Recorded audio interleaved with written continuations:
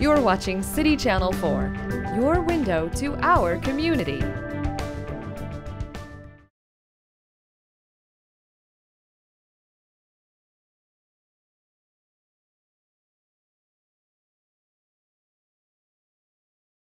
Between the four of us talking tonight, we have Iowa State University, DNR, City of Iowa City, and Iowa Department of Agriculture and Land Stewardship. So I'm going to start off the first part. My name is Mike Kittner. I'm with the Iowa Department of Agriculture and Land Stewardship. And I'm going to kind of do a basic overview of emerald ash borer, what it looks like, what damage it causes, where did it come from, and kind of where is it right now in the United States. So if you have questions throughout, feel free to raise your hand, ask a question, and we'll do our best to address your questions. It's not a huge crowd, so I don't think we'll be slowed down at all. So, with in doubt, with the topic we're talking about, if you have a question, ask. Otherwise, you can ask at the end as well. So the first couple slides, I just wanted to show some pictures of the impact the emerald ash borer has. Pictures will help visualize for sure. This is a nice residential street lined with ash trees. Obviously, this is before emerald ash borer hits. This is what happens after emerald ash borer hits and has a chance to kill off the trees. Luckily, this isn't Iowa yet, but there are some communities here in Iowa that are suffering some huge impacts from emerald ash borer already. A couple that come to mind are Waterloo and Burlington, Iowa. Luckily, this is not what Iowa City looks like yet. Not only with dying trees, but the damage that emerald ash borer causes. There's risk factors. Trees fall on houses, trees fall on cars. They can pose a safety concern to people, pedestrians walking. So there's a lot of things that are bad with this insect. Here's just the before and after picture. This is in Ohio, of what emerald ash borer can do to a community. Just in 3 short years, you can see in 2006 on the left, trees are nice, leafed out, nice full canopy, and 3 years later, trees are basically dead. All gone. These should pretty much be removed. They shouldn't even really be standing. The one tree that's further back there that you see the foliage on the right hand towards the back is actually, I've been told it's a maple tree, so that's why it still has leaves on it. So emerald ash borer, you probably saw, we had a lot of handouts in case you didn't get to those in the back. A lot of information on emerald ash borer, but kind of the basics here, it is an invasive insect. It's not native to the United States. It came from Asia, and you can see the map up here in the right-hand corner. The light green is kind of showing the native range of where emerald ash borer came from. It was first found here in the United States in 2002, so not all that long ago. And that was in Detroit, Michigan. And emerald ash borer attacks and kills ash trees. So anything in the Fraxinus species, for instance, green ash, white ash, blue ash, black ash. We get questions sometimes about mountain ash. Emerald ash borer does not attack mountain ash because it's not a true Fraxinus species.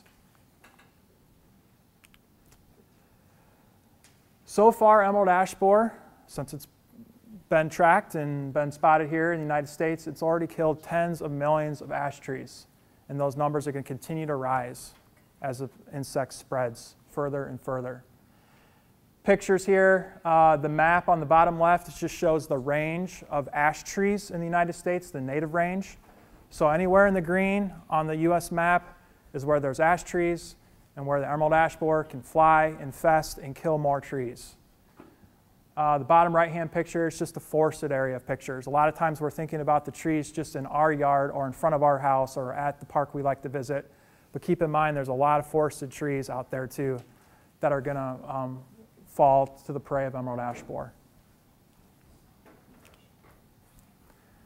So number-wise, in the United States, in Iowa, we have about 52 million woodland ash trees and about 3.1 million urban ash trees. So what does emerald ash borer look like? We have in the vials in the back on the table there actually are a couple with adult beetle in it. If you've looked at it, they're very, very small. I actually carry, I know it's kind of weird, but I carry my keychain emerald ash borer with me about all the time because I get so many questions about it. There it is. If you can even see it, it's very small. It's a metallic green beetle, only about 1/2 inch long. If the wings were to be lifted up, there's a bright magenta color underneath there. And this is a good thing that we use a lot is if you were to find a beetle and you think it might be emerald ash borer, pull out a penny, place it on the penny, and if it goes across Lincoln's bust there, just like that, it could potentially be emerald ash borer. A lot of the beetles that we find are going to be bigger than that. Here's just a picture of a lot of the samples that are sent in. For instance, at Iowa State, DNR I think gets some, we get some that people think might be emerald ash borer. Believe it or not, the cicada does get sent in sometimes. The six-spotted tiger beetle has a pretty shiny color on it too. That gets confused sometimes with emerald ash borer. So, but that's the real deal up there, the top left-hand picture. That's emerald ash borer. So you can kind of see the size comparison of and the looks to the other beetles, or whatever insects, I should say. The emerald ash borer is a beetle, so it goes through complete metamorphosis from eggs all the way to adults. And here's just a display of from eggs to larvae, pupae, and adults, and what those stages look like. The adults, the shiny green ones that are going to be flying around, are going to be present anytime between June and August here in Iowa. So that's when you're going to see them. If you think you saw one in your garage last week or coming out a piece of firewood in your backyard, you know, a couple weeks ago, it was an emerald ash borer. If you think you see it in October or sometime, you know, anytime further after August, it's probably not emerald ash borer. So keep in mind, the beetle is going to be flying around anywhere between June and August. So when the adult beetle comes out, it does feed on the ash leaves. It's called maturation feeding, and then they grow and develop, and then basically the female does lay eggs in the bark crevices of ash trees, the tree that they're going to attack once those eggs hatch. The eggs are very small. Female adult can weigh anywhere from, on average, to about 60 to 90 eggs. And after they hatch, they turn into these little grub-like, we refer them to sometime, but this is a single larva. It will go underneath, burrow underneath the bark and begin feeding. And yeah? 60 to 90 once a year? Yes. Question was how many eggs once a year? 60 to 90 eggs once a year per the female. Per female. You'll see the thing with emerald ash borer, there's a lot of larvae that will look like that. This one has bell-shaped segments. So that's something to think about, and there's, like I say, good information back there that can point that out. On top of the 2 adults back in the vials, we also have 2 of the larvae for samples to look at, if you want to look at those during break or on your way out, if you haven't already seen them. This is a stage that is causing the damage to the tree and killing it. It's not the adults. So as this larva grows and develops and gets bigger, it's basically eating away underneath the bark of the tree. And in doing so, it's creating these galleries or tunneling, serpentine galleries, whatever you want to call it, and it's disrupting the movement of water nutrients in the tree. So as those numbers build up and more larvae attack and more tunnels start to fill in a tree, the tree basically becomes dried out, and the tissues become dry and brittle. And we saw that with the previous pictures. Once that happens, branches can drop and trees become a hazard.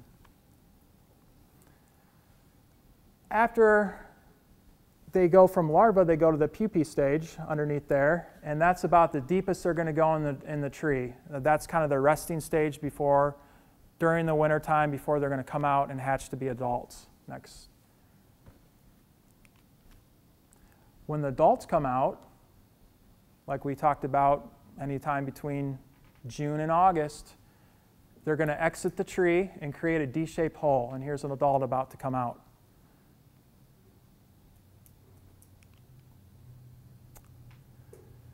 So kind of to pinpoint more exactly when the peak activity emerald ash borer is, I just threw up this map. You can see here in Iowa, kind of about where we're at is about mid-June. Those are when they're going to be actively flying around. As seasons can change from year to year, and the season, depending on the spring is, a good thing we use sometimes is plant indicators when certain plants are in bloom. And we do know that when the black locust is in bloom is when EAB is out and present. So if you're familiar with black locust, you can always use that as an indicator plant. So just a brief history. Does anyone have an idea where emerald ash borer came from, since it's native? Any guesses? Kind of where it showed up on that map? China? Okay. That's good, yep. Most people probably say China, or how did it get here? Wooden crates, cargo ships, and then it landed in Detroit. I don't think it's been actually proven, but that's the theory, and that's kind of what we're sticking to. Like I said before, it was found here in 2002, but now that we've learned more about the insect, we're kind of finding out that it might have been here actually 10 years prior to 2002. We hadn't located or found it.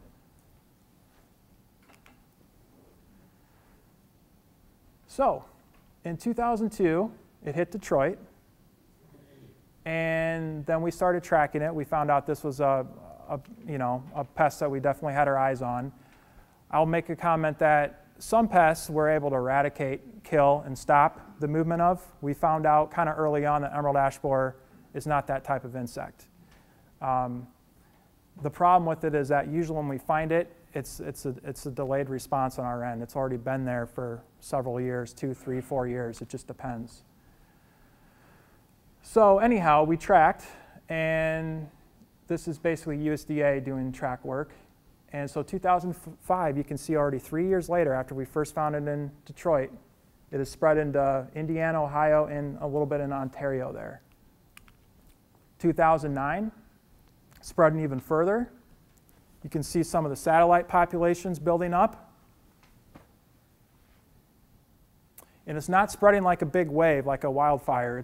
There are populations, and I'll talk a little bit more about why that might be going on. And here's the current map. Every county on the map that has a red dot has been confirmed with emerald ash borer.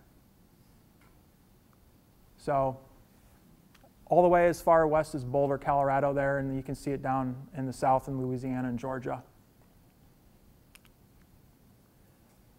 And this is just a visual for 2015. All the red counties had detections last year.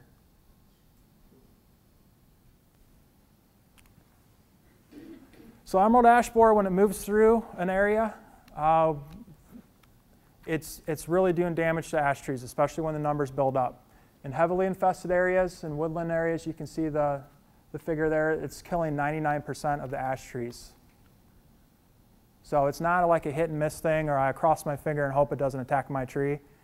It's pretty much hitting every single tree. Okay, more specific to Iowa.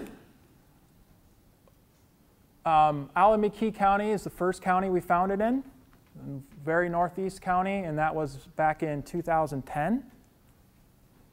So Detroit, 2002, was first discovered. It wasn't discovered here until 8 years after that. It was right along the Mississippi River there. You can kind of see on the map, Wisconsin and Minnesota had some detections here. So there was some pest pressure. It's just a matter of time until it creeped into the Iowa side. And sure enough, it happened in 2010. So in 2010, we had only one county found. It was that Allamakee County. And then in 2013, 3 years later, we added 4 more counties to the map. So there was a little downtime there from 2010 to 2013. And then it's kind of ramped up since then. 2014, we found 13 counties. And in 2015, we found 11 counties. So currently, right now, we're sitting at 31 counties confirmed positive for emerald ash borer in Iowa. And you can see that this year, unfortunately, Johnson County was added.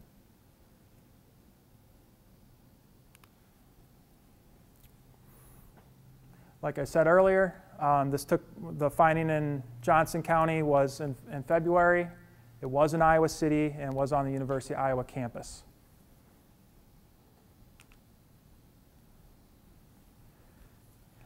Here's just a graph showing, a chart showing the effects that emerald ash borer has on a ash tree community after it moves into an area. We kind of refer to this as the death curve sometimes. The longer EAB is in an area, let's say, this is the years after it's been detected. So about 6 years after initial detection, you can see that the tree mortality, percent tree mortality, which is on the left-hand side, begins to ramp up. So basically anywhere between about 6 years and about 12 years or 13 years, ash trees are going to start to die faster and faster and more and more in quantity. So keep that in mind. Yes, it was found here in Iowa City recently. You might have seen it on the news or heard it on the radio, read it in the paper. And maybe next summer you're thinking, oh, my ash tree hasn't died yet. Were they hyping this up? It is a real deal.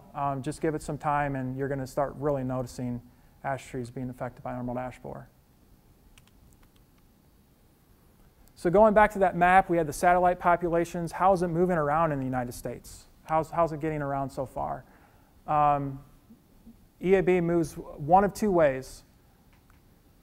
Can move one of two ways. One is natural movement.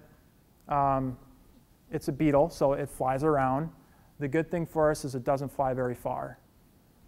It can fly maybe up to 2 miles, but generally speaking, it's going to stay in close. It tends to attack the same tree over and over and over again.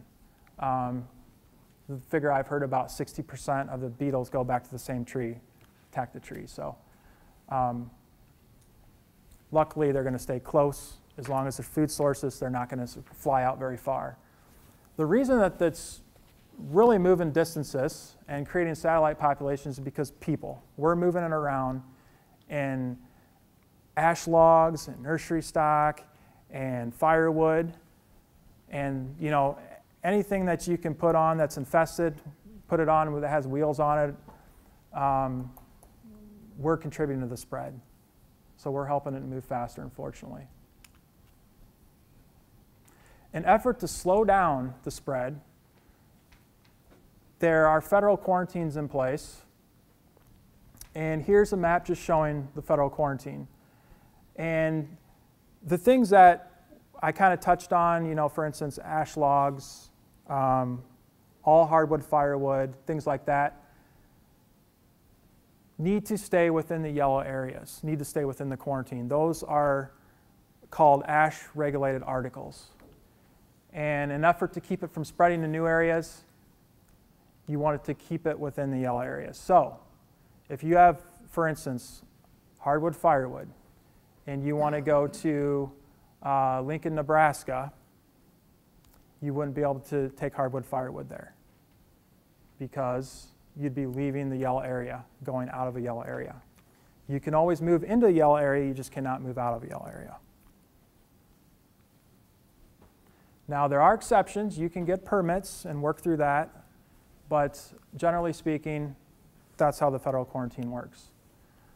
It does have impact on people. Producers of firewood, we work with companies closely to help them get the paperwork they need and the right type of treatments they do to move it. We work with loggers that move ash logs out of Iowa or even out of the country. So it's not like they have to stay here, but just keep in mind paperwork needs to happen in order for them to be shipped out of the quarantine area. These maps are updated all the time, and there's a couple websites where you can source that quarantine map. If you have questions, there's also phone numbers to call if you have any questions about the quarantine itself. So just to touch on again, the regulated articles about the quarantine is ash tree debris, ash nursery stock, non-heated ash lumber, and hardwood bark chips that are greater than 1 inch in 2 dimensions.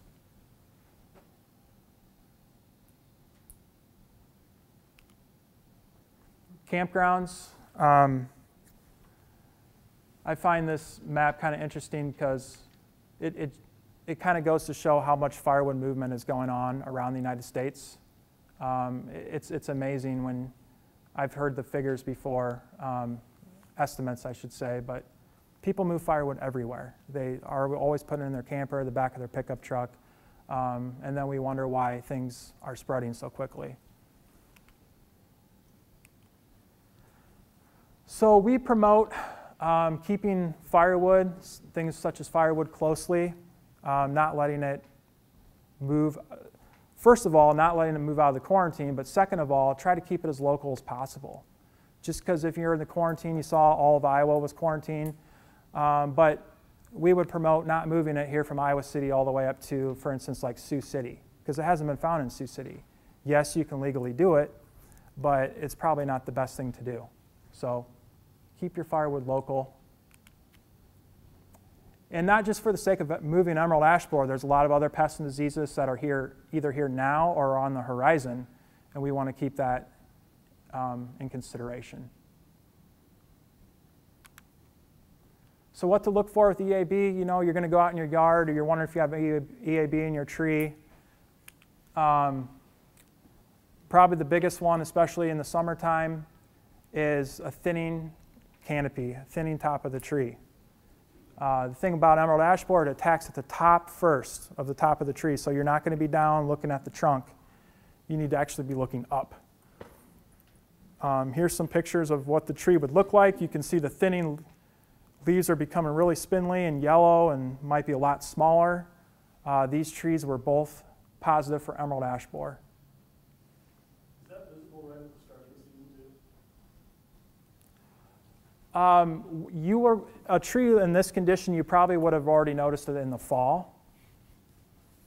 I mean, a tree would have been declining. I don't think, if it was this bad, it would have been bad in the fall too.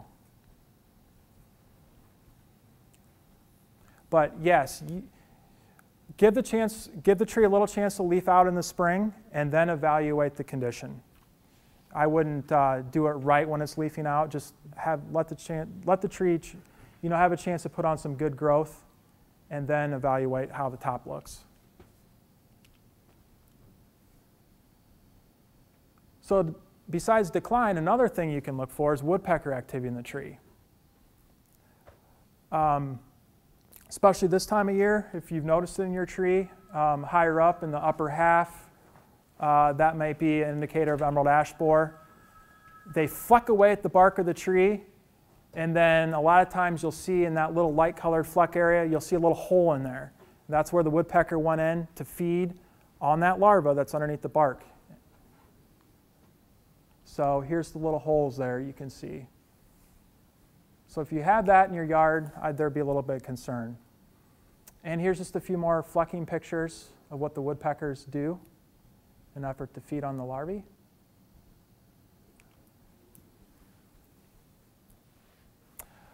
Another thing is that as they're feeding underneath the bark, sometimes the bark will split.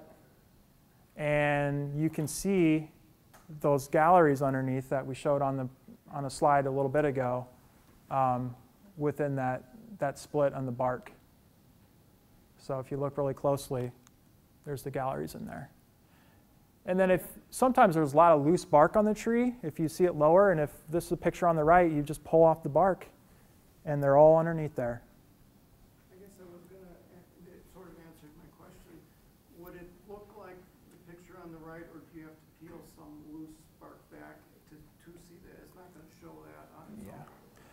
The question was on the picture on the right, do you have to actually peel that back to see that? Generally, yes. The bark is usually really lightly attached to the tree, so if you just barely pull it off, if it's bad enough, it will pull off. I suppose the wind or some animal could pull it off too, but generally speaking, you have to pull it off. So loose bark is a clue already. Loose bark, yep.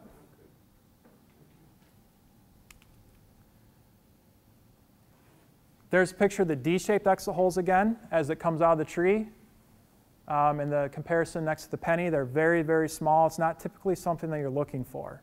In fact, if you see D-shaped exit holes, and if they were caused by emerald ash borer, if you see them at head level,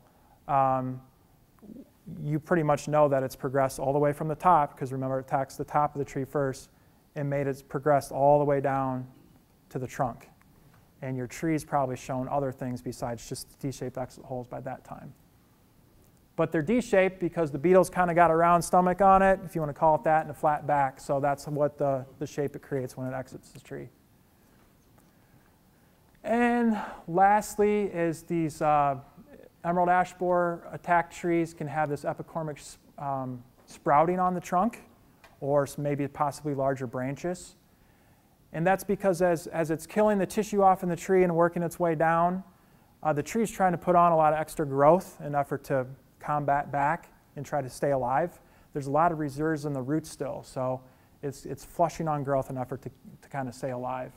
So you can see those epicormic sprouts either during the growing season when there's leaves on the tree, or you can even notice them in the wintertime. And lastly, this is the last one, the foliage feeding. We talked about the adult beetles do maturation feeding, and when they do so, they notch out little notches in the leaves. So sometimes I will use it, and you kind of pretty much need binoculars, but you can look up in the tree and see if there's notches up. Again, they're going to be attacking at the top of the tree. They like to be basking where the sun is, where the light is, so you really need to look up. If you're seeing maturation feeding really low in the tree, it's probably not the best place to be looking for it. Yes? Earlier on, we had a slide that showed how many urban trees and how many woodland trees in Iowa were ashes. Actually, I think it said 52 million. Woodland, it was something like 5.1 or something like that. Urban. Can you tell me, do you have a handle on what percentage of trees in Iowa that 52 million trees is? Woodland trees or urban trees? What percentage of woodland and urban trees are ash trees in Iowa? You're pretty close on the numbers. The 52 million was the woodland, and the 3.1 million was urban. Unfortunately, I don't have a percentage to share. A lot of communities around Iowa have done, tree inventories, so there's kind of some inventories. But generally speaking, I think the number I hear about a lot for public trees in the community statewide, I think hovers around 17, 18%. Yes. So I have that figure. But statewide for all trees, there's so many woodland trees, I wouldn't know. Good question though. Okay, any other questions for those topics I talked about? Yes? Do they favor really big trees, or is it equally young and huge trees? Okay, great question. Does emerald ash borer attack just big trees, or do they like small trees or any tree?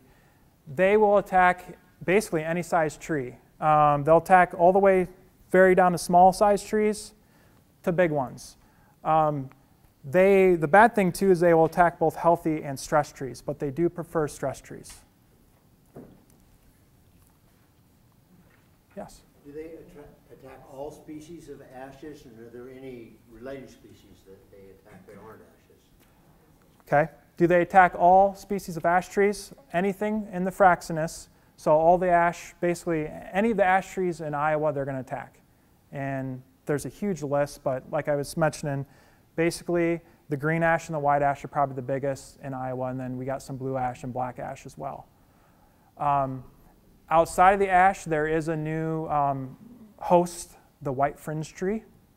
And you might not hear about that as much. It's not really a big landscape tree in Iowa, but there probably are some out there. But it can attack white fringe trees. Besides those two, the white fringe tree and ash, at this time, there's nothing. Yep. Yes? After all the ash trees are gone, what happens to the ash borers? Do they move on to some secondary species that they Great question. After the ash trees are all gone, repeat? yeah, after the ash trees are all gone, are they going to move on to another species, or the emerald ash borer attack something else? I guess time will tell. There are some related things that fall under the same family as ash, privet and lilacs and things like that. We just don't know yet. Time will tell. Yes? Is there any way to get rid of them? If you have an ash tree that's infested, is there anything you can do? Well, there are ways to hopefully protect your tree from attack. And Dr. Schauer will be talking about that in a little bit. But no, there's no silver bullet, unfortunately. Yes? I just wanted to clarify about the woodpeckers, because I've always had woodpeckers occasionally visiting my ash tree, but you said they would be trying to fleck the bark off. Mm-hmm. Is that the difference in what I'm looking for their behavior? Yeah. Woodpeckers attacking an ash tree, you're going to be wanting, they're going to be flecking the bark off. One thing to keep in mind is that woodpeckers can be flecking the bark off of a tree, maybe not necessarily just for emerald ash borer. There are a lot of native borers that attack trees too, so they could possibly be feeding on those. I will say in my experience though, when I see the flecked off bark and I also see the feeding hole where they took the larvae out, if I see those two things in association, I have more reason to have concerns that emerald ash borer is there. The thing about emerald ash borer is it's been attacking ash trees in its homeland for hundreds and hundreds of years. The thing is that they have different types of ash trees over there. The thing about insects is they tend to have a kind of a narrow host range, not always, but especially in the case of like emerald ash borer. For some reason, they just evolved to attack ash trees. And if you were to take some of their trees over from Asia, for example, their native trees, and bring them to the United States and put them right next to our trees that are native here, our emerald ash borer will tend to go to our trees, attack them first versus the native trees from Asia, because emerald ash borers co-evolved through many, many, many, many years with the ash trees over in Asia, where that has not happened here in the United States yet. So the defense mechanisms in our native ash trees are not the same as they are over in Europe or in Asia. Is it the thought someday we'll be able to get some ash trees from over there and bring them here? Or probably? There's a lot of breeding work being done, resistance of ash trees. There is hope that we'll be able to have grow and produce trees here in the United States that are resistant to ash.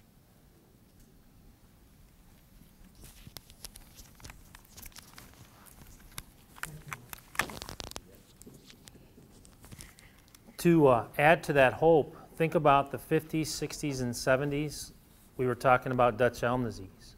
We are now planting American elms again across the United States because they have found native American elms that have tolerance, that they've actually regenerated, that they are now replanting, that are surviving. So, but it's taken since the 50s or longer. So it could be 50, 60, 70 years before that happens. The other thing that's happening at Iowa State, it's a USDA program, but they are collecting seed throughout the Midwest to protect the genetic variability of our native ash. So they're collecting seed all over the U.S.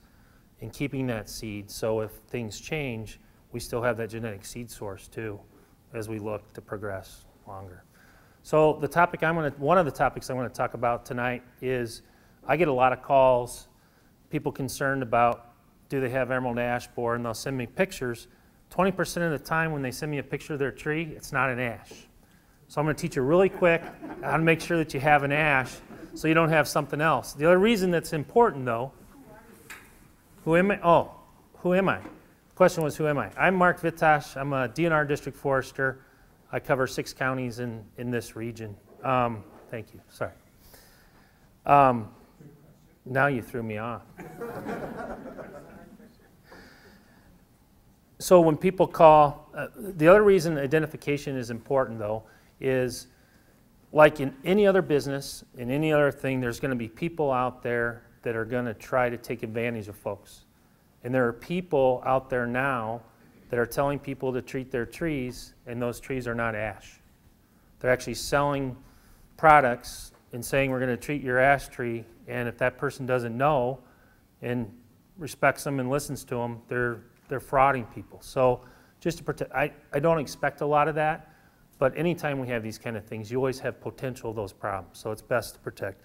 The other thing is the iowatreepest.com website that Mike was talking about, there's a publication on there that talks about identification of ash too, so you can follow up there. And Iowa State University and Virginia Tech both have good websites on identification also. So I'm just going to touch on it briefly. First thing that you got to know is what is a leaf. And with any tree, the way you find a leaf is you got to find the bud first. So some people will look at this and say, well, that's a leaf, or some will look at that and say, that's a leaf. Well, you got to find the bud. And so from that bud out is what your leaf is. On a maple, or I'm sorry, on a cottonwood, that's a leaf. That's called a simple leaf. Okay, that's one leaf. On an ash, that whole thing is one leaf. That's called a compound leaf. And these are actually leaflets. So when you're looking at identification in ID books, one of the first questions they'll ask you, does it have simple leaves or compound leaves? So that's really important in identification. There is one exception with ash, though. There actually is a single leaf ash out there. It's a European selection, and there's a few in Iowa City. When I was a forestry student at Iowa State a few years ago, I came back one weekend from my dendrology class, and I was just testing myself, and I found this tree. It had all the characteristics of ash, but it had a simple leaf. I had learned that they all had compound. Took it back to my instructor and found out there is an exception. There is one single leaf ash variety out there, but that's not very common. If you ever want to see them, there's some along First Avenue over by City High. But most have a compound leaf. Most of our common ash that we're going to deal with have a compound leaf. And depending on the species, they might have 8 to 12 leaflets, 7 to 5, or 5 to 7 leaflets, or 8 to 11 leaflets, depending on the species. So the other thing that ash produce is they produce a seed that's a wing, but it's a single wing, kind of like the end of your canoe paddle, okay? That's kind of, think about it. It flies just like the maples, but it's a single wing rather than a double wing like maples. But most of your ash are going to produce that. Now, some of our urban selections, though, are male selections, so they may not produce seed. So you may have some trees that don't produce the seed. The other key characteristic with ash compared to other species is the way the buds are arranged on that branch. And with ash, they're opposite. So they're in pairs compared to some species have what they call alternate, where the buds alternate from side to side as you go down the branch. Things like oak and elm. But on ash, that means the branches are also opposite. So you can even see that identification in the wintertime. The reason that's kind of important for our native species, there's only a couple species that have opposite branches. Basically the ash, maples, and buckeye, which is more common in southern Iowa. But those are really the only three that, there are some ornamental selections from Europe and other places, or China, that have opposite. But most of our native trees, there's only 2 or 3 that have opposite. So it's kind of that elimination when you get into that. The other thing with ash compared to, I told you maple is one that also has opposite. Well, on maples, this right here is a leaf scar. Well, this is ash, and the leaf scar on ash is a shield shape. On maples, it's a V shape. So if you have opposite, and you think, well, it's maple or ash, if it's V, it's probably maple. If it's a shield shape, it's some type of ash. So there's little things like that that can help you in identification. Obviously, if that branch is clear up in the tree, you're not going to be able to see that, but if you have branches that you can see, that can help. This is typical ash bark, especially as it matures. It's different when it's young, but on most species, as it gets older, it gets kind of a crisscrossy bark. Pretty usual characteristic on ash. But this is all the things together, and this is green ash. you know, green ash and white ash are probably the most common ash that have been planted. Pretty much all I see. There's a few exceptions, and I'll show you one, but most stuff that we see are either green ash, and you hear a lot of Marshall seedless ash, which is green ash, or you hear autumn applause or autumn purple, that's white ash. So this is white ash, and the one difference between green and white, green will have yellow fall color, and the white ash will have purple fall color. That's one really easy way to tell those two apart. We can also even get to the detail of looking at the shield shape, because on white ash, the bud actually sits down in the leaf scar, down in there, like it makes kind of a smiley face, and on green ash, the bud sits right on top. It's a lot of specific things, but there's little specific things we can use to tell the difference, okay? So green ash versus white ash, green is yellow, white is purple. The other thing we can look at is the way the leaflets are attached. On green ash, that leaflet comes right up against that second stem, and on white ash, it has almost a second stem there, okay? So that there's a separation here between the leaflet and this stem, and here it's right directly attached. That's another way to tell green from white, okay? There's a few other things, even their shape and form. The white ash tend to be kind of a rounder shape, and the green ash tend to be a little more upright in their form. And like I said, you can look at the leaf scars too. This is black ash. Before emerald ash, ash borer started coming in 2002 when we started talking about it, I would say in the late 90s, people were really starting to plant a lot of black ash. They hadn't before. Has a really nice gold fall color. It really started to pick up in the industry. So it's not very common, but I know there's some planted downtown by the old brown bottle. There's some in front there if they haven't disappeared yet. What's that? By the rec center. By the rec center. But they have a bark that's a little different. It's a little more spongy. It doesn't have that crisscrossy characteristic that the green and white ash have. The buds are black on black ash, and it has more leaflets, and it just has a different texture. You may or may not have this one. Like I say, it's not super common, but I would say green and white, and probably green is the most common, then white, and then you'll see a little bit of black ash. We also have one called blue ash. It's not very common, but on it, the twigs have corky bark on the edges, kind of like burning bush euonymus, but the branch itself has little corky bark all the way along the edges. Question? So if a tree that you're looking at is more than 40 or 50 years old, it's probably not black ash. If your tree is more than 40, 50 years old, there's probably a good chance it isn't black ash unless you live where maybe there was a horticulturist or somebody who liked a lot of different species and was trying. But yeah, I mean, there's still a chance, but I would say it was more common in the last 25, 30 years. Good question. Okay, so that's it on ID. It was just really quick. Then I'm going to cover one other quick thing here.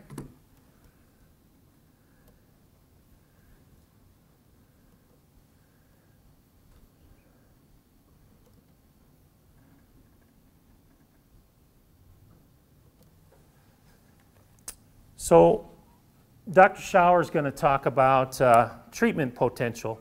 But the one thing I really try to stress to people is before you consider treatment, you have to make sure that your tree is treatment worthy, that it's a candidate for treatment. I think there's a few trees out there, or more than a few, sometimes people, for different reasons, want to treat them, but there may be a reason why it's really not justified. So we're going to explain that a little bit, and Dr. Schauer will get more specific when he talks about treatment choices. So this is obviously a healthy ash tree. The one thing to remember about ash, I would say the average lifespan of an ash is probably somewhere between 40 and 70 years. There are exceptions, just like anything else. But I've been doing this for about 29 years, believe it or not, and I've seen a lot of ash die, and they usually die between 40 and 70 years if they do. I have seen a 100-year-old ash tree, so it can happen. But if you think about our urban environments, they're pretty tough environments around our houses and our downtown areas. Some of our areas where the soil may not be as good. That's a tough environment for any tree. In urban areas, the average tree age in our communities is only about 40 years. When you get into a park area, that may go up to 70 or more. But in any tree in those areas, it can be tough. So keep that in mind if you have an ash tree. Again, you may have an exception, but you're probably somewhere in that 40 to 70. So this is a healthy tree. Obviously, this is not. If I have a tree that's already showing stress or is already declining, even if it doesn't have emerald ash borer, treating that tree for emerald ash borer is not going to save that tree. If it's declining from something else, it has a disease, or it's just in general decline because of the site, treating it is not going to make it better. Okay? So keep that in mind. Just more decline. Mike was talking about different symptoms to look for. Again, not a healthy tree, not a good candidate. Maybe you've got a tree that's got really poor root structure, or this is actually a girdling root that is growing into the tree, or the tree's trying to grow around it. Structurally, this tree could have problems, and long-term, that tree could have problems. So again, you need to look at the whole tree and see if it's healthy. Do you have decay, or do you have severe wounds that could be problems later on? Or again, if I have a tree like this right here next to my house, if it's hollow and only has a couple inches of solid wood, is that a tree that I should even have next to my house? So again, you got to evaluate to make sure that it's worth keeping. Maybe you have mushroom growth. This is a mushroom that shows that you have some internal decay. It could be a smaller mushroom, any kind of mushroom that's growing off the bark that looks like it's internal could be some indication. Do you have squirrels that like to live in your tree? That tree needs to be more closely looked at to make sure that there's not some interior defects that that tree maybe is not the safest tree in that place. Do I have a split? This tree has already failed. It already has a trunk failure there. That tree's not a good tree. That's probably not a tree that I'm going to consider treatment. Now I'm showing you all these bad trees. There are good trees out there, even ash trees, that do have good structure, that are healthy, maybe at a good age where if you really want to consider treatment, that could be a good choice, okay? If you got a tree like this, it's probably time to take it down, okay? This is my tree in my yard. This tree is 56 years old. I am not treating this tree because I know when the house was built. The question was, how do I know? I know when the house was built, and in this neighborhood, most of the trees were planted, so plus or minus a couple years, okay? And based on the size, I know it's probably close to what I think it is. How would we determine the age of our own ash trees? Question is, how would you determine the age of your own ash? The one thing to remember, ash are kind of sneaky because they do grow fairly fast. Because you could have a 25 to 30 foot tree that's maybe only 15 to 18 years old. But if you have a diameter that's 20 inches plus. You say that. How high up the tree do you measure? I'm measuring the diameter at 4.5 feet off. 4.5 feet. So if you have one that's 20 inch plus, you're probably looking at a tree that's at least 30 years old, okay? Give or take, because the site and species, but that's a good question. But in this case, my tree is already starting to show some decline symptoms based on its growth and other characteristics. I mean, this is not during the growing season, so there's no leaves on it. That's not what it normally looks like. This is a green ash. It's 26 inches in diameter. But based on what I know this tree, I'm lucky if it lives another 5 to 8 years. So for me to treat that tree is probably not worth it, because even if I treat it, it's going to decline from other causes. Again, I could have an exception. So you have to evaluate that situation to make sure treatment's the best option. Obviously, in this situation, this is a nice tree. The question also comes up if, in some cases, people go, well, it's the only tree in my yard. That may impact your decision also. As far as one good option sometimes, if you have an area, depending on if you're treating or not, is just to plant another tree of another species. And we'll talk about that a little later too. But in this case, a lot of times I get people to call and say, I have one tree, it's an ash, and it's the only tree in my yard. there's only room for one tree. So what do I do then? Even in that case, though, you got to make sure that that tree is worth treating, okay? What would you guess on the age of that one? When you should? That tree right there is probably about 25 years old.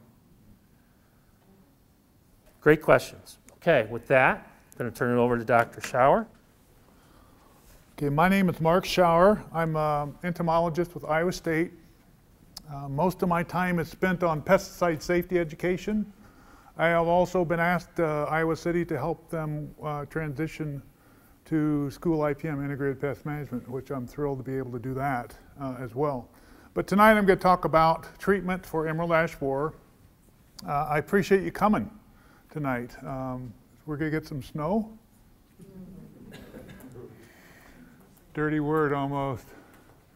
Okay, Mark set a stage very well. When we're talking about treatment for emerald ash borer, you're going to have to make a hard decision.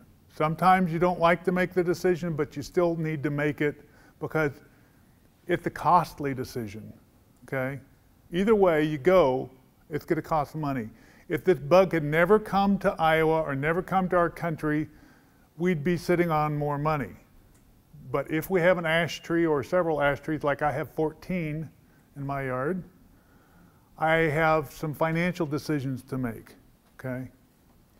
So these are the three that I like to just narrow it down to. Preemptive removal, get rid of the tree before it comes. Deferred removal, we'll talk about what that is, and then a preventive treatment. So as Mark said, 40 to 70 years, 75 years. In a rural setting, 75 years is good. For 40 years in an urban setting, because of all the mystery soil, what's beneath the grass, we don't know. He talked about some structural problems already. Distinct side issues, one thing he didn't mention was weather.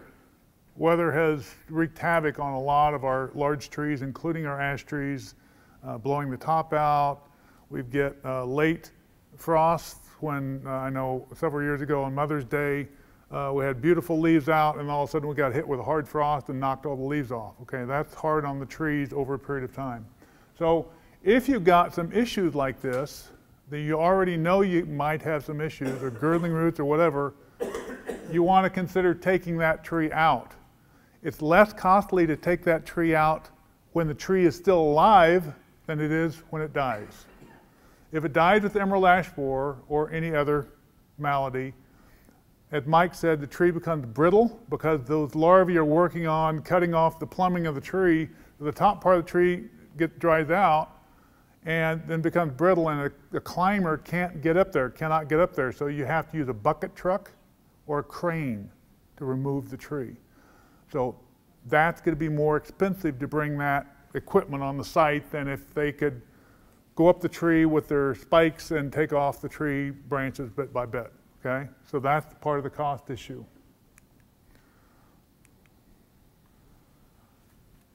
So that's the first, really the first thing is trying to understand that you might have to remove the tree. How many of you in here think you might have to remove your tree?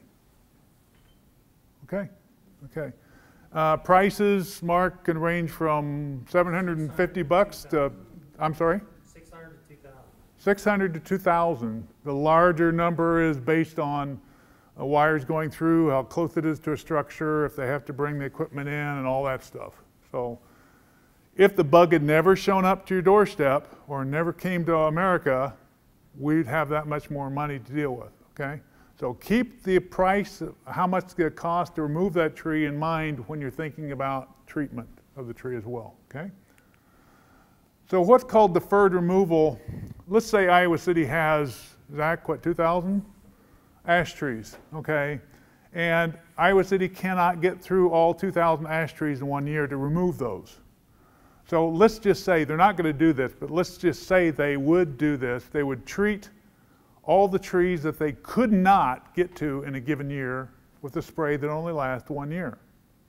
And then the next year they could get to some more, and then they treat the ones they can't get to. The idea here is the longer you keep those trees healthy or alive, the less likely they're going to be a liability to you or to the city, okay? Because Once these trees die, they literally have large branches fall over, or the whole tree will blow over in a windstorm. That's how severe it is. Not like the American elm that would stand for years and years and years after DED hit it, Dutch elm disease. These ash trees break up pretty quick. So that's an issue that the city is faced with and you as homeowners are faced with, okay? So that's why we want to try to keep these alive until we can take them out. And the two ways to do that is by bark spray or a trunk injection. And I'm hoping that you picked up this publication. There's some in the back of the room, I believe, still. And if you don't have one, you might raise your hand and Mike's willing to pass those out. Keep your hand up until you get one.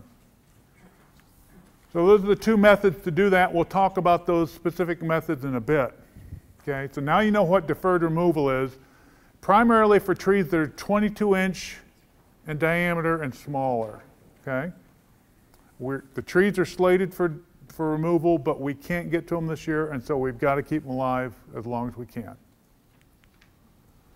Okay, so preventive treatments then are only for healthy candidate trees. Mark mentioned that very well. So those basically are trees planted along the streets, in the yard, or in a park setting. If you got a windbreak with a lot of ash trees in it, probably is not going to be cost effective, or a woodlot, it's not going to be cost effective to treat those trees. It's too expensive. Unless you have a lot of money, and that's up to you, if you want to put it that way. The method we want to use to treat trees to protect them from emerald ash borer is called systemic. We put it either on the plant or in the plant or around the plant. It goes into the plant and the tree then becomes toxic to emerald ash borer. It's a very simple way of doing it. It's a way that keeps a lower environmental impact on non-target organisms as well. So what you do need when you're using systemic is good soil moisture, because that will move the product through the tree. You need newly formed leaves, and you need sweating. They call it transpiration in the trade. Okay, the tree respires, and so those are those are best in the spring. So mid-April to mid-May is the best time to move these products through the tree.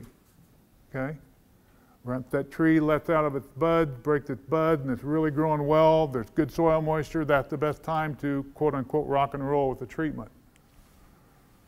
There is one treatment, the active ingredient is imamectin benzoate, that has a treatment window from April through August.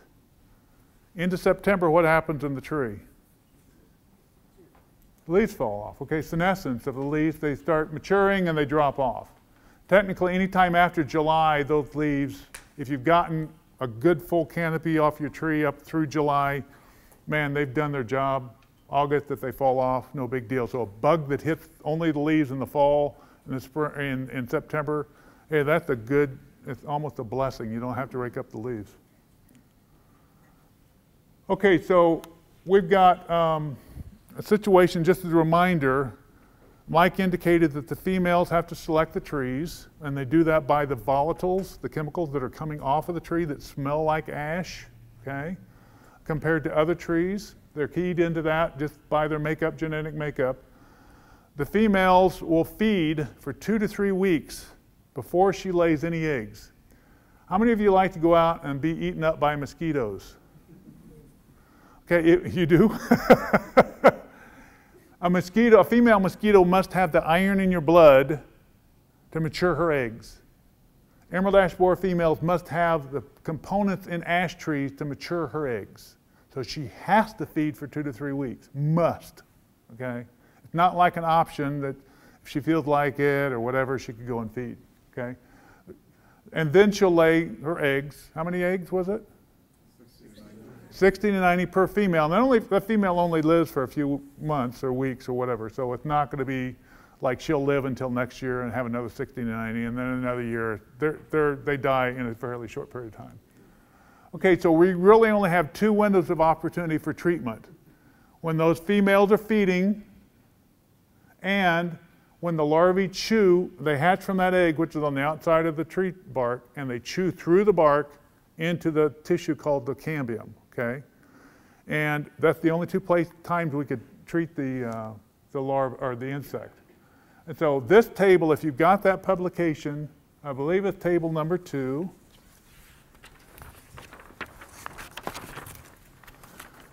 It's on the second page. And so I'm going to unfold this a little bit at a time. So the left column over here is the insecticide. Then we have whether it hits the egg stage, the larval stages, and then how it affects the adults. So if you're going to use imidacloprid to solve the problem, it doesn't kill the eggs, but it does kill the first instar larva, but no other larval stages. So that's a really good example of how you've got to hit that first instar larva for one of the things. And then look at the right. As far as the adults feeding on the leaves, if those leaves have imidacloprid inside of them, as she feeds on them, she'll die. She must feed on them for several days to do the job though, okay? But she has to feed how long? 2 to 3 weeks, okay? Again, I was a high school teacher. I get in these ways I have to repeat things. Let's look at the second insecticide called dinotefuran. Again, not toxic to the eggs. It is toxic to the first couple of larval stage. But look about the adults. How many bites does it take? Just a few bites, okay? So let's look at the next one. Imamectin benzoate. It doesn't hit the egg stage. It does hit a couple of larval stages. And look at this. 1 or 2 bites is all it takes for the female to die. That's awesome. Now you say, Mark, how much stuff are we actually putting in the tree? 4 milliliters for the whole tree. 4 milliliters, 1 teaspoon. So that's not very much stuff. Yes?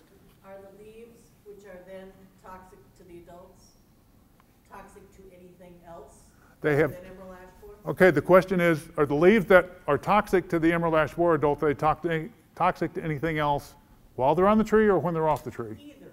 Okay, on the tree, if a caterpillar feeds on them, yes. If they fall off the tree, no. Because they've done some studies underneath the tree to find out how it breaks down with leaf litter, how it affects the microorganisms, how it affects earthworms, and so forth and so on. No effect for any of these products. What about pollinators? We'll talk about that in a little bit. The question was about pollinators, and I'd like to bring that up if I can toward the end of this. Basically, the short answer is does not affect them. Okay, but let me clarify that. And the last chemical that's available for treatment is called azadirachtin. You ever heard of neem or the neem tree? It's the same stuff. Okay, it's a biofood product, if you want to call it that. It affects a couple of the larval stages. But look at this. It's not toxic, but it messes with the female's ability to lay a number of eggs and viable eggs, healthy eggs, so the eggs don't hatch. Okay? And it also messes with the larva's ability to shed the skin to go to the next stage or even to become an adult. Okay? So there are different modes of actions that are at play here. And so these are the 4 different products that are available in our state for these treatments. Question? Yes? On the previous slide, what percentage of effectiveness is the last one, since it is a non-toxic as far as versus the medicine, which seems to be pretty Okay, the question was how effective are each of these things percentage-wise controlling insects? Not hedging it, but it's going to vary. It will vary depending on the tree and stuff. But let me just say it this way, that all these methods have proven to be successful in protecting an ash tree compared to an untreated tree. So if you don't treat your ash tree, it will die. Okay, there are some that are more effective. For instance, imamectin benzoate, they're touting it to be 100% effective. I don't believe that. And down to imidacloprid has had success rates from 70% up to 90%. And the dinotefuran, I read an article before I came down here, is almost as effective as imamectin benzoate, but not quite. Okay, so we wouldn't recommend any insecticide if it didn't have any effectiveness that would be satisfactory. Okay, good question. Okay, this is the map of our state showing the different infested counties, positive counties. Each dot is where Mike was able to find emerald ash borer, Mike or somebody else find emerald ash borer. And here in Johnson County, we've got a positive, and I've got to think the dot's right there because it's based on the circle. For some reason, the dot didn't show up on that map. That's interesting. Okay, anyway, and these circles are a 15-mile radius around that find, okay, that positive detection. In that 15-mile arc, all ash trees are at risk, okay? So in Johnson County, all the ash trees are at risk, okay? Now, when it came to Iowa City and you found it this year, we were doing some bark peelings this afternoon, and so those galleries are probably a couple of years old. Is that correct, Mike? Yeah. Okay, a couple of years old or so. So once it comes to Iowa City, it doesn't like have a napalm bomb that blows up the whole city and have these insects that just go everywhere and take out all the trees. As Mike said, 60% of those females go back to the same tree. Emerald ash borer is an excellent steward of its resource. I'm saying that not to belabor the point, but you have time, once it's found in Iowa City, to treat your trees. Okay, you probably have a year or two to make the decision, to determine if it's good and all that. Because all these products, I've been told, have curative effect as well. So once the tree's infested to a certain degree, and we'll talk about that in a bit, you could do a treatment and you could stop the infestation of that tree, of that insect. Okay, so we're in the treatment zone. That's what we need to know here. There's 30 other places in Iowa that is known to be infested. Now, this is table 3 on your handout. In essence, there's 2 ways that a homeowner could do their own treatment. And one is called the granular method. That's the one that's highlighted with blue here. This is if you have a tree up to 12 inches in diameter. Now, where was that diameter measured? How great, 4.5 feet off the ground. Measure around that, that's the circumference, divide that by 3, that gives you your diameter, roughly, okay? So 12-inch diameter trees, you could use a granular, and I'll show you the details on that. And look at the time to treat that. It takes 4 to 6 weeks for the product to get up into the tree. When are the females active? June through August. And can you see now why mid-April to mid-May? 4 to 6 weeks, okay? And the other method is called the soil drench method. This is up to 20-inch diameter trees, so a little bit larger tree. Once you get above 20-inch diameter trees, let the professional, the certified applicator, take care of that for you, okay? And the treatment times are basically the same time, although they have early August in here for a couple of these, for each of these actually.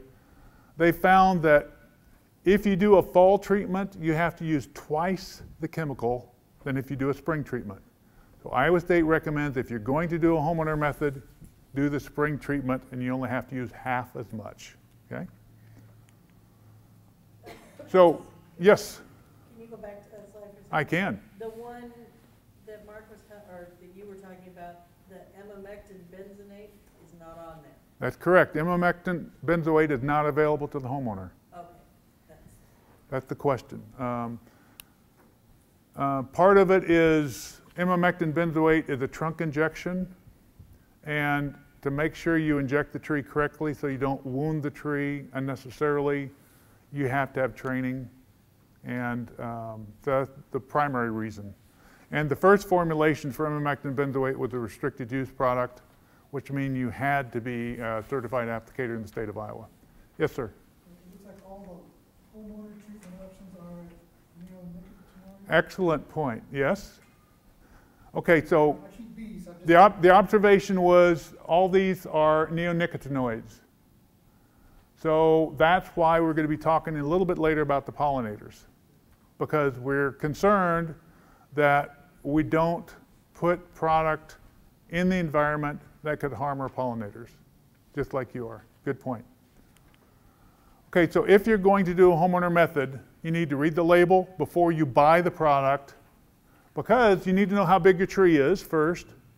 And if you go to buy the product, if you only get one bottle and you need 2 or 3, then you got to go back to the store again, because you won't be as effective. So read it before you purchase it. Again, the amount you buy or you put on is based on that tree circumference.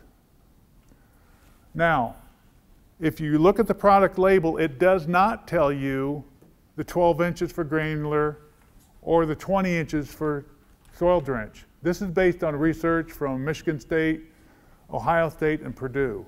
They found out if you go above these ranges, they're not effective. But chemical companies, they like to sell you more stuff. So we just are trying to get the word out that if you're going to do a homeowner treatment, and this is in these, it's the brochure that I've got in your hands, use these guidelines, 20 inch for soil drench and 12 inch for granular, okay? So with either one, once you've got your ash tree there, the best scenario is for that ash tree not to have grass growing up against the tree. The best scenario beyond that is not to have hostas or other perennials against the tree.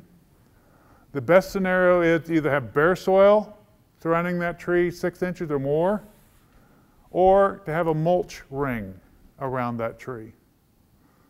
Trees like fungal environments, grasses like bacterial environments.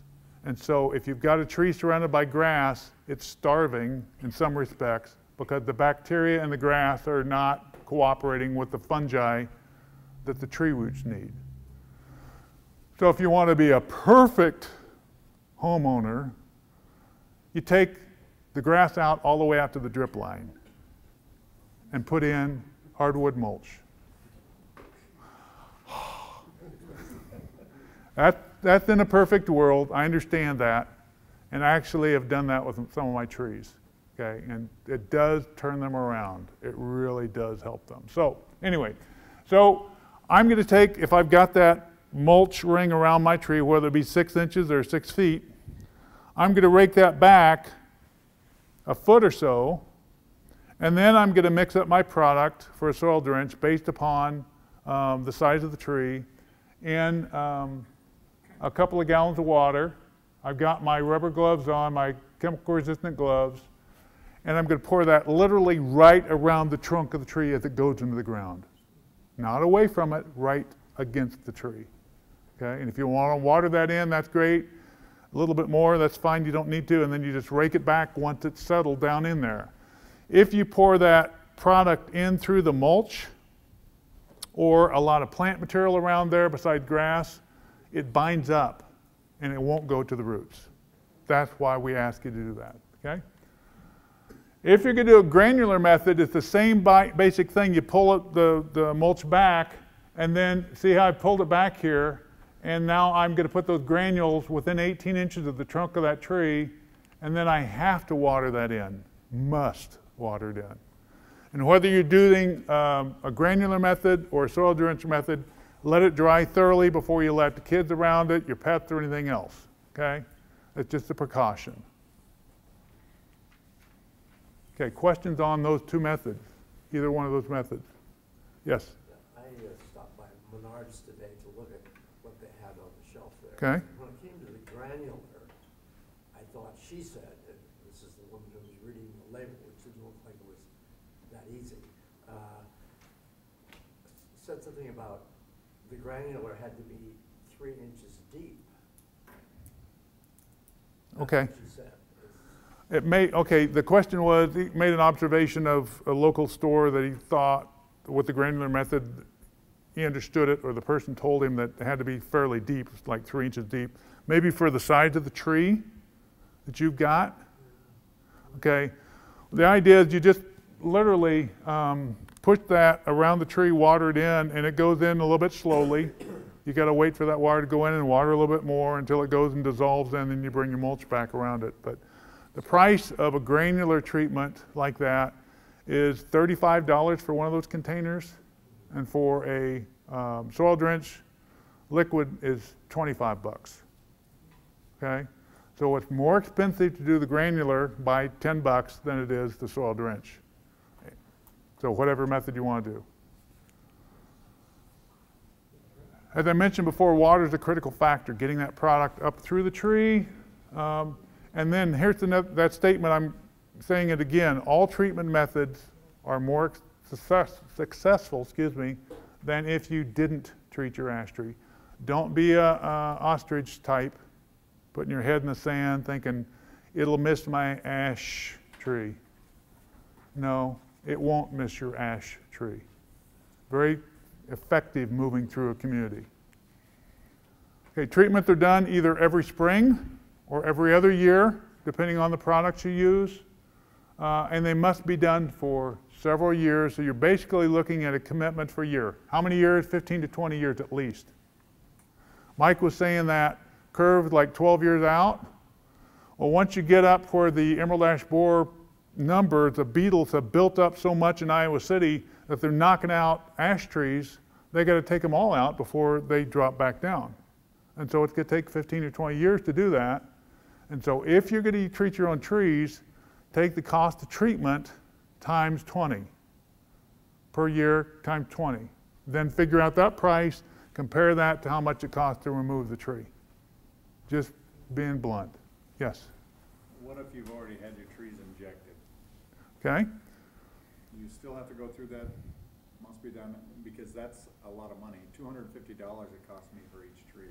Okay, the statement was made that he's had one tree, how many trees?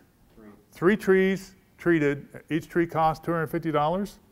Okay, so he spent $750, and it's good for, what did they tell you, when do you have to redo that? For 2 years.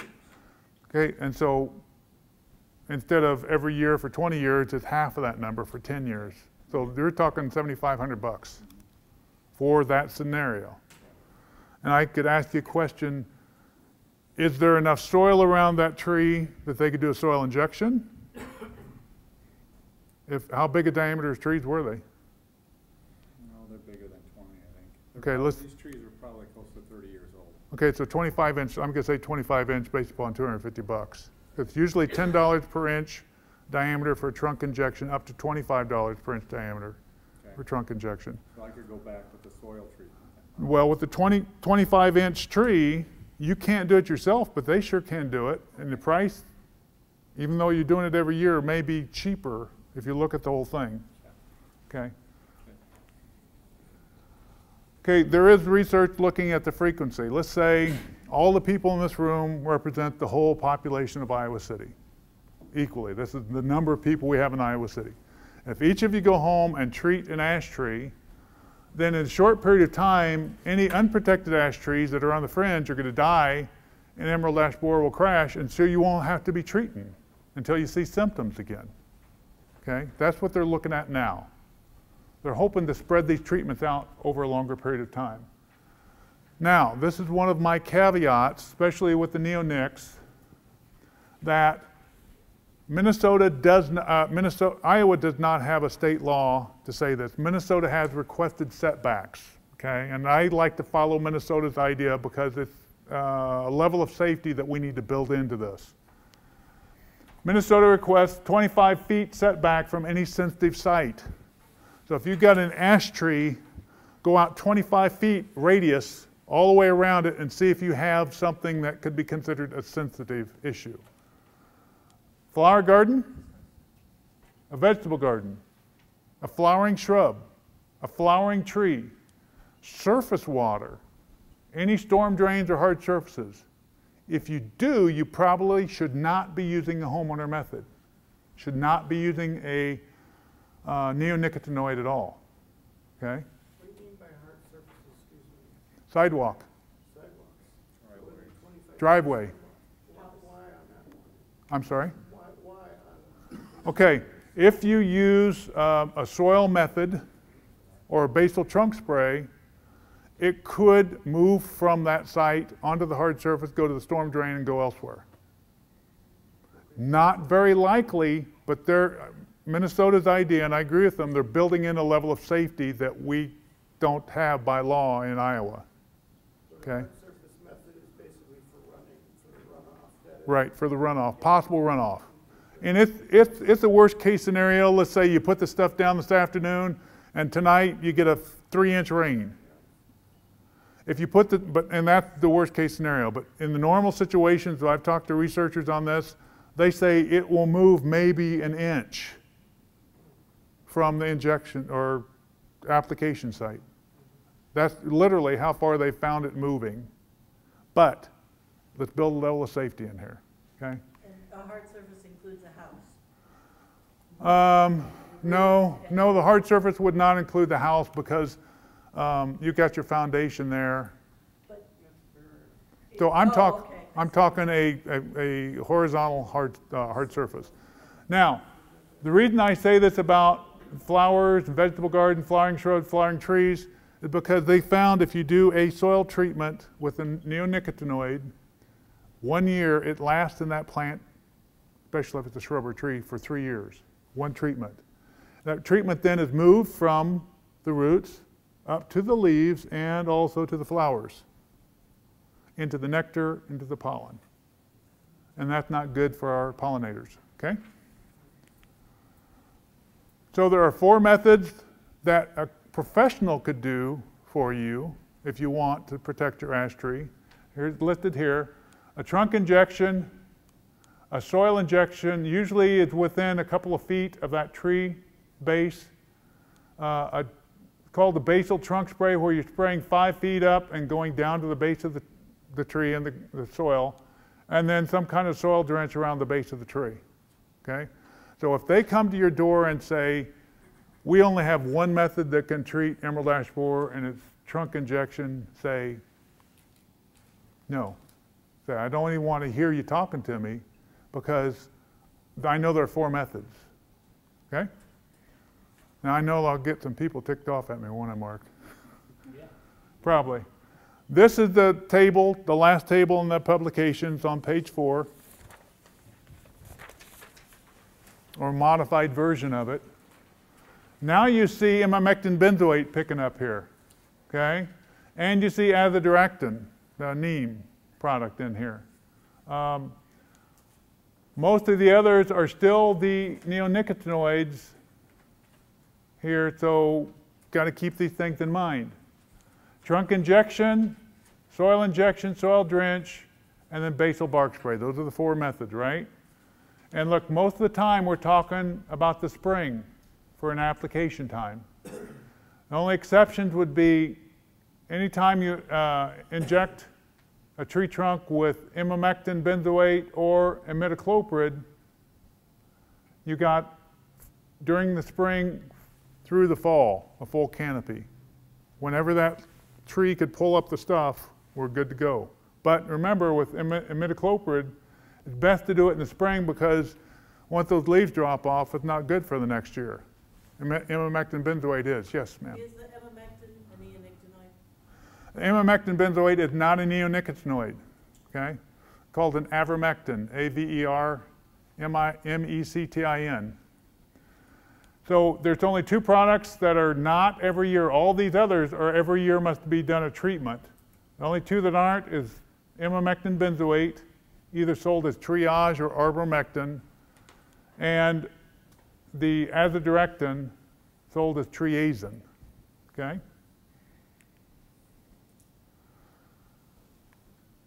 I'm sorry to complicate this a little bit, but if you've got 14 ash trees like I do on 3 acres of property, I may have more ash trees than I could do for a soil or a trunk spray.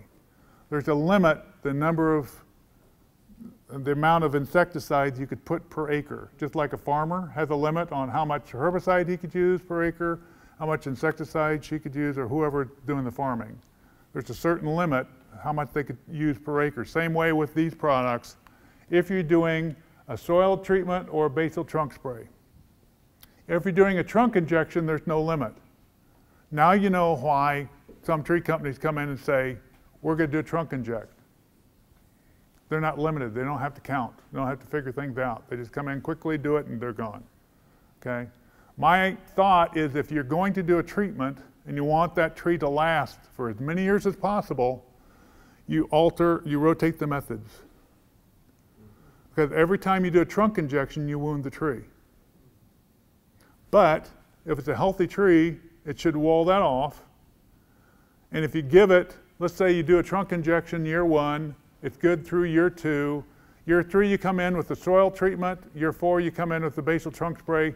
Then year 5, you go back to the trunk injection. You've given that tree 2 or 3 extra years to compartmentalize those wounds, okay? But just know that whenever you do a trunk injection, it does cause a wound to that tree. Okay, so curative options. These products usually do control some infestations, the EAB, if the infestation is less than 1/3 of the crown. It's got to be less than 1/3. Actually, with imamectin benzoate, half of the crown could be gone. You could go in and treat it, and it'll control it. The only downside of this is you're going to have tree branches that have been killed by the bug. And so, because of that, you're going to have to prune those out, okay? And the other branches will fill in, especially if it's only 1/3 of the crown, all right? But just keep in mind, if you have it in your tree and you know you have it, and 1/3 of the tree is gone, you can either protect the rest of the tree, may not result in control, so they put that caveat on there, or take that tree out before it goes any farther, because you know it's already working on the tree and you don't want it to become brittle so that the cost goes up anyway. We don't recommend canopy sprays at all. Get a lot of drift, hit non-target, and then very few companies in the whole state have a rig that will hit the top of an ash tree. Plus the timing's got to be there, it's got to be perfect. So we just don't recommend it at all. Okay, questions up to now. I'm going to talk about pollinators here in a second. Yes? So you were mentioning hostas or other plants below your tree. Yep. Remove them if you're going to treat it? The question is, the observation is, and she's coming to confession here, and saying that she's got hostas beneath her tree, around the tree. The bottom line is, if you have a lot of plant material around the tree base, it encourages moisture around that tree base, especially when you have to water the tree there a lot. And if you got mulch there and everything else, it holds that moisture and encourages rot of the tree bark itself. I've had it happen, I know, with property we used to live at. So the best scenario is to just have either bare soil or mulching around the base of your tree. And use your hostas or other plants elsewhere. You got them, you spent the time and the money, okay? Other questions? That's just my suggestion, it's not a commandment, you know that. If one was going to treat a tree, if one was going to treat the tree, preventative or otherwise, yep. And there was plant material below it, move that before you bother treating it. Move the stuff around the base of the tree, whether you're doing it or a professional's doing it, okay. Yes. Because if they're going to come in and do a trunk injection, they need the base of the tree. And they may have to excavate around the base of the tree because you may have put more soil around the base of the tree than should be there. Okay. You should see, as the trunk comes down, you should see these fingers sticking out, the brace roots. If you don't see that, your tree's too deep, whether it's 1 inch too deep or more, okay? So with pollinators and emerald ash borer treatments, okay, 3 things that protect the pollinators from toxic pollen and nectar in ash trees. There's 3 things. First is ashes are wind pollinated, okay? So if ash tree is a tree among other sources of pollen in the area, bees were not going to be attracted to that. If it's the only source of pollen in the area, they will take ash pollen, okay? Little ash pollen is taken by honeybees, and that's just when there's no other flowers present. Early spring temperatures are often very cold when that ash flower is blooming. It's a very nondescript, basically odorless flower that on the female trees only, and at least the female flower is on the female trees only. And so the likelihood of the bees being out foraging at that point in the spring is not high. So we've got three things working to help us, okay? To some degree, all active ingredients that are used to protect the ash trees are toxic. Imamectin benzoate is toxic, so are neonicotinoids, so is azadirachtin. All of them are. If you put them on a choice test or spray them or treat them somehow, the bees will die, okay? As will other things. And if you have flowering plants, as I said, within 25 feet of the tree, don't treat the ash tree with a soil treatment or trunk spray. Use a trunk injection if you must, okay? You want to protect those pollinators. Do you mean 25 feet from the trunk? 25 feet from the trunk. Because if you're treating around that tree and the stuff is only going to move a few inches anyway, you want to make sure that you don't have a flowering regelia or something else underneath that tree at the edge where some of the product could wash into the roots of those flowering shrubs, okay? And if you've got flowering shrubs near, within 25 feet, transplant them, okay? Okay, compared to contact insecticide, because that's the other option. If somebody's got to save their ash tree and they're going to use a contact spray, systemics are better because they're more effective against this bug. How much imamectin benzoate was it for the whole tree? Do you remember? 4 milliliters, or 1 teaspoon. Okay, that's not very much. Okay, it minimizes off-target movement. It's better protection for the non-target organisms. Okay, are there going to be some other non-targets that will perish? Possibly, yes. You can't deny it. If you lose all your ash trees, though, and we don't have ash trees coming back, we're going to lose a whole complement of wildlife that we would have had if we would have protected the ash trees. Understood that these products usually are only effective for 2 or 3 years, especially imamectin benzoate, and after that point in time, they lose their concentration in the leaves and the wood and whatnot. Okay, now as a consumer, please be wary. Was it Zach or Mark mentioned it? I guess that's time to get off the stage.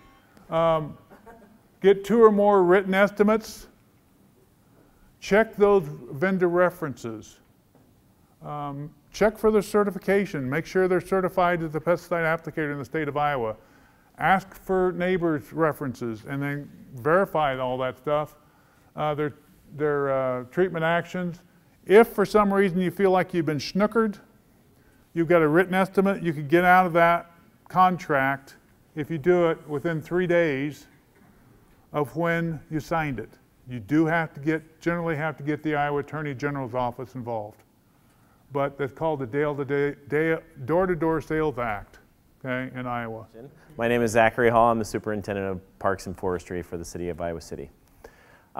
So just to kind of highlight, recap some of the things that were discussed tonight. District Forester Vitosh brought it up about Dutch elm disease, which I'm glad that he brought that up. So emerald ash borer, the effects that we're seeing right now from emerald ash borer are directly related to what we did in light of Dutch elm disease. It decimated our American elm population. Green ash, white ash, they started to become a viable, great urban tree, and so we started to plant them quite frequently, developers and homeowners and whatnot. So from an urban planning perspective, this is something that the City of Iowa City, other communities are trying to get away from as far as repeating this pattern of essentially monocropping our urban forest. So our perspective is that we need to diversify. We look at this as an opportunity to do that. We have approximately, and this is just anecdotal numbers from staff historical knowledge. We have no inventory yet, but we approximate that we have 2,000 ash trees on public property. That includes the right-of-way and park trees, and then any other publicly owned facilities or land. That does not include the interior forests of Ryerson Woods or Hickory Hill. We have, as Mike Kidner said, we have, you know, in interior woodlands, it's hard to determine those numbers. So, so for us, this comes down to an urban planning perspective. What do? We diversify. That's our goal. So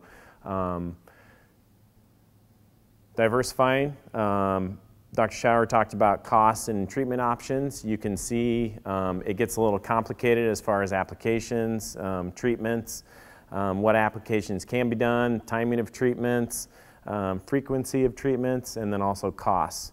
So for us, again, to get the most bang for our buck and to not, in our minds, repeat the same issue, but get at a broader goal of ours, we are going to diversify. We are not going to treat. We are going to remove our 2,000 ash trees. So I know some of you may have ash trees in your right-of-way. We had one question. I know the question's been brought up. What if I decide to treat my ash tree in my right-of-way? Currently, with the codes and policies that we have in place, it's no different if you decide to go out and fertilize your tree in the right-of-way, and for whatever reason, health and public health wise, as far as it becoming a hazard, we come and remove it. So same scenario.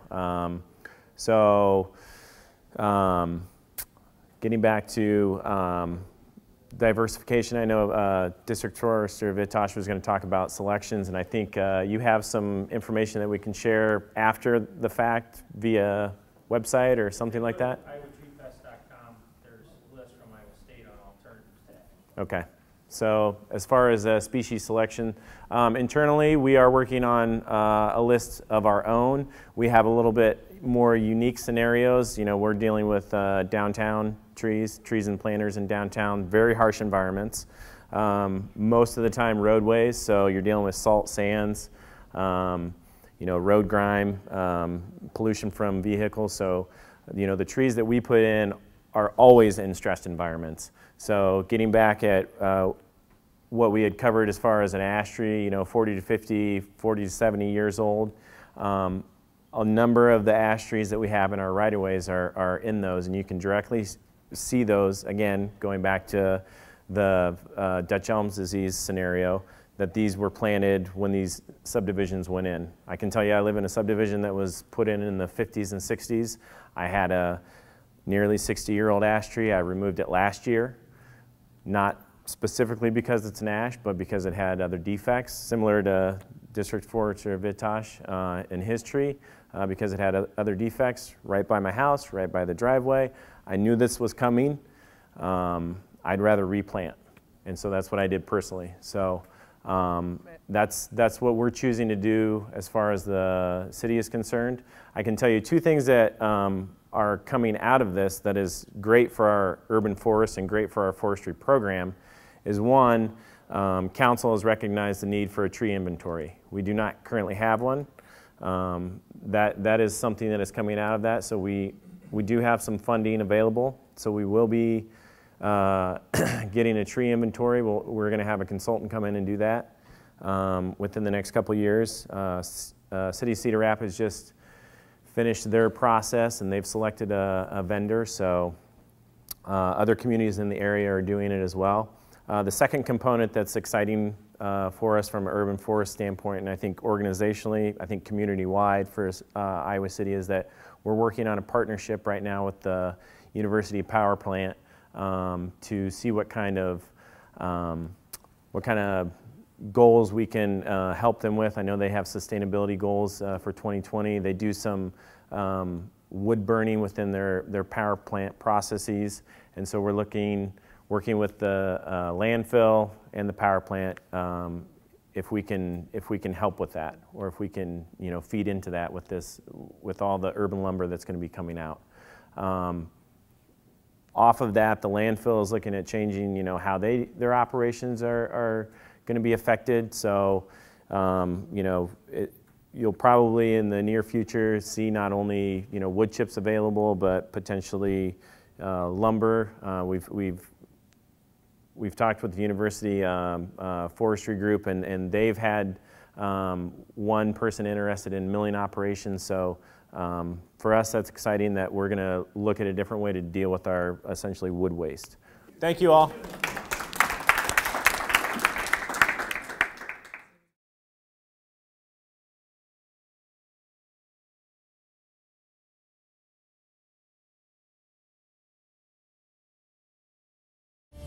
You're watching City Channel 4.